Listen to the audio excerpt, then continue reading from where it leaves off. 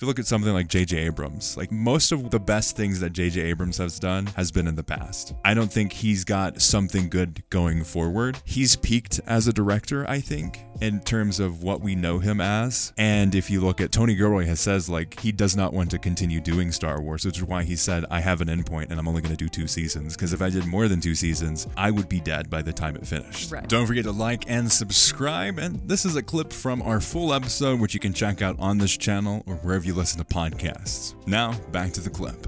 So there's another director who has an idea of where he wants to go, but not necessarily knows that he has very few projects in his future to do like he has in terms of the involvement that he has in Andor. Rian Johnson, he did his story and then kind of left. And I don't think until he gets more towards the end of his career will he go back to his Star Wars trilogy. Yeah. Because why would you, if you have the option as a director to do your own thing, why would you go and do someone else's thing where you do not have creative control to make a movie? I think this is a perfect opportunity for Star Wars to go in this very different direction where they can approach these smaller directors and say, hey, I heard you talking about online that you, or in this interview, that you love Star Wars and would love to do a Star Wars project. It's your dream project. They can be the creator of these iconic directors instead of bringing in these either directors that are iconic, but they already have their own things, or they're in like the later part of their career.